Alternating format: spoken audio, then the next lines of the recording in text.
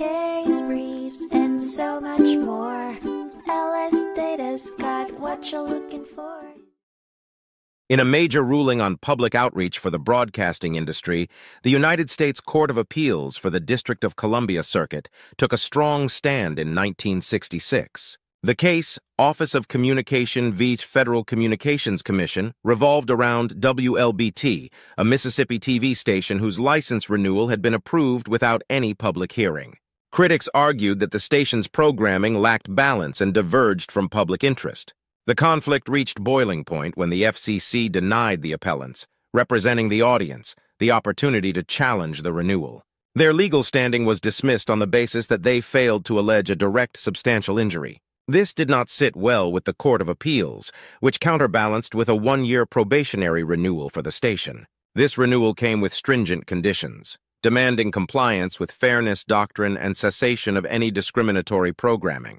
The appeals court decided to seize the reins, ordering the FCC to host hearings on WLBT's renewal application and to entertain public intervention.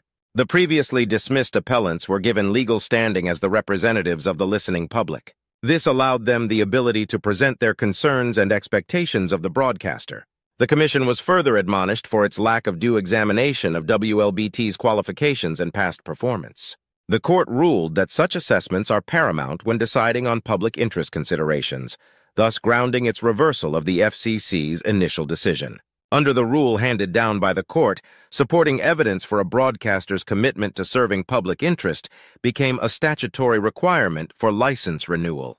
The court rejected the FCC's claim that a properly operated station automatically meant it served the public interest, pushing for more solid, evidence-based evaluations. The court then sent the record back to the commission for proceedings in line with its own ruling, retaining jurisdiction over the case.